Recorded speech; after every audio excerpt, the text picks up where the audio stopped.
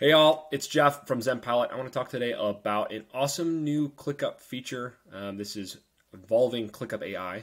So if you don't have ClickUp AI, you'll have to get the subscription for your team, but want to show you the capabilities and how this can really help your account managers, just kind of seeing a high-level overview of all of their different projects they have going on for their clients. So I want to go over sort of what it is. It's a new custom field, a text custom field. It's always been there in ClickUp, but you can summarize ClickUp tasks with the AI feature. So just to start this off, I want to kind of backtrack into what I have set up here and what you're seeing on my screen in ClickUp. I'm in the delivery space. This is where all of my client work lives.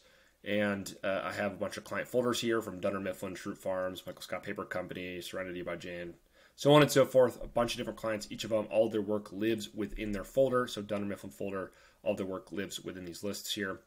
And for my account managers, they want to see a view of the tasks and projects that are just for their clients. So what I've done is I've created this one right here for Steve. And so Steve's accounts are just Dunder Mifflin and Shroot Farms. He just has two of them, but he wants to see just the work for them and then kind of use that new feature with ClickUp AI that can kind of summarize what's happening across all these different deliverables that we're doing for both Dunder Mifflin and Shroot Farms. So here for this view, essentially what I've done is I'm using two custom fields. One of them is going to be a client custom field, one of them is account manager custom field. So I've applied those via automation to all the tasks that are living in the Dunder Mifflin folder as well as the Shroot Farms. So you'll see how that's now set up. I'm able to group by client.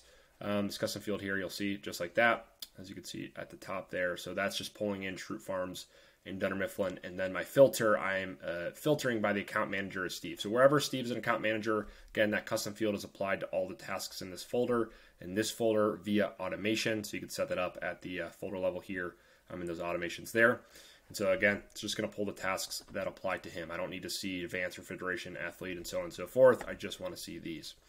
So with him then, the columns that I'm showing here are sort of the task names. I'm not showing all the subtasks unless he wants to see them. I can show him the status just to see if it's blocked and client review and progress, things like that. The assignee, due dates, time track, time estimate, as well as this progress bar that if I close one of these tasks, you'll see like that, it'll update that progress bar automatically. So very easy to see that.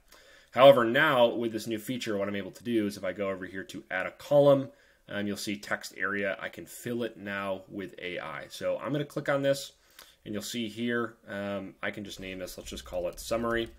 And so at the bottom, you'll see fill with AI right here. So I can either do AI summary or AI progress updates. Let's look through both of these. We'll start with AI summary.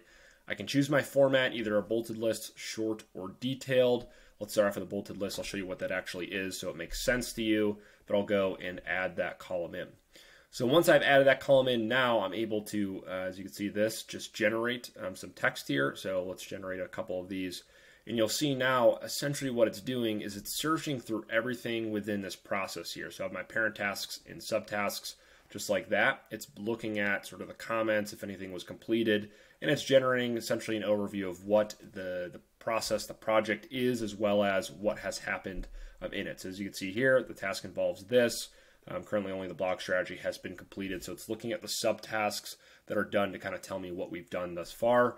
And as you'll see, everything else is not quite done. So it's going to give me a summary of basically everything that's happening.